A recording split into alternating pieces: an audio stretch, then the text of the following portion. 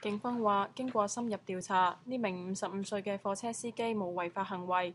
38歲嘅 Morrison 上個星期喺多倫多市西面 Dundas Street West 同 Stirling Road 路口踩單車轉彎時，被一架貨車撞倒後捲入車底，當場死亡。琴日上晝，幾百人踩住單車喺多倫多市街頭悼念 Morrison。更多嘅民眾出席咗琴晚喺 Bloor Street United Church 為 Morrison 舉行嘅喪禮。呢宗意外發生之後，多倫多地區國會議員周志偉提出一項法案，要求大型貨車加裝防撞架，以防止單車人士被捲入車底嘅事件再次發生。WOWtv 嚴培林報導。